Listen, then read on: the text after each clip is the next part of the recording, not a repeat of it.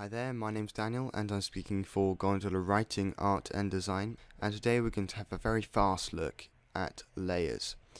Down here is my layers panel. This will change depending on what type of screen layout you've got. You'll notice that there are these little eye icons next to each layer, and this allows you to turn off a layer or hide a layer without deleting it. So you can see that I can take that text away. You also notice that there is this padlock on the background layer. Now this padlock basically means I can't edit the background layer in certain ways. I can add this padlock to any other layer by just clicking here, and you'll notice that grays out certain controls up here. I can't now edit this layer as proven by this little icon here I get on the cursor. So I can take that off as well.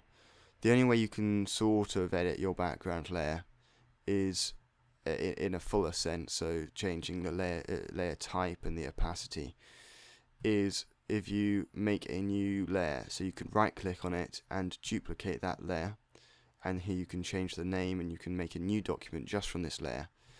So click OK and that creates a new layer. You can also do Ctrl and J, that will create a new layer. Or you can even drag your layer down to the bottom where there's this icon here, and that will create a new layer. This icon here is also for creating a new layer rather than just duplicating a previous layer if you click on it on its own. To select multiple layers, you can either press and hold Shift and click on a layer below or above, and that will select every layer in between. Or you can do the classic thing of pressing Control, and that will allow you to hold different layers. So if I select these two layers, you can either delete them by clicking this little bin icon here, or trash can, depending where you are in the world, or you can press Delete on your keyboard. That will also delete it. You can also click and drag on that layer and pull it down to the trash can, the bin, and it will delete. You know how I was talking about these little eye icons? Well, that applies for effects as well.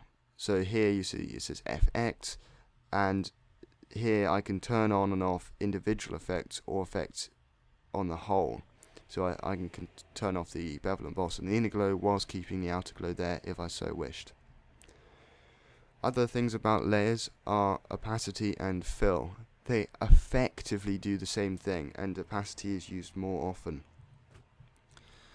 So if I can either enter a value into here, I can click this and I get a slider, and that will change the opacity. If you notice on the main screen, say 50%, 51% opacity, we'll have it like this, 100%, and then 0% is effectively turning off the layer by using the eye icon. You can also hover over where it says opacity and click and drag, and that will allow you to change the opacity. Here we have the different layer types, and if you click here you get a drop down list and you can see all the different types of layers, which we'll come on to at a later stage. I do have in this file this layer, this background copy layer, as lighten, and we'll see the effect of that later on. Hope this has given you some insight into what we use layers for in Photoshop. See you in the next one.